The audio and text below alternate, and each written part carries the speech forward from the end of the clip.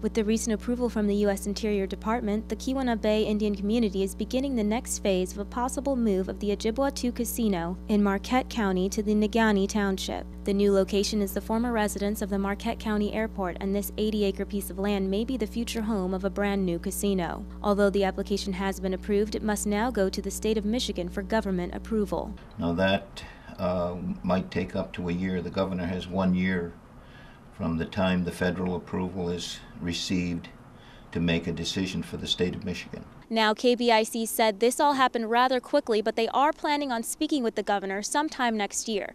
And if approved, a decision will then be made as to when construction can begin. KBIC says they don't know what will happen with the current casino, but it will stay up and running until the move is approved. Once we start gaming operations in the new casino, we'll start closing down the operations over at the current casino in Chocolay.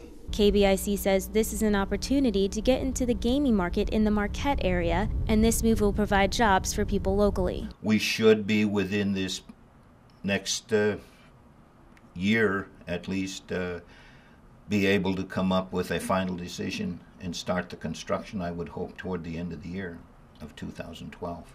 A decision has not been made in regards to the sewage system upgrades, and they are still working on other infrastructure improvements. We'd like to have first of all, a casino, then move into possibly a hotel and motel conference, and possibly some other things too.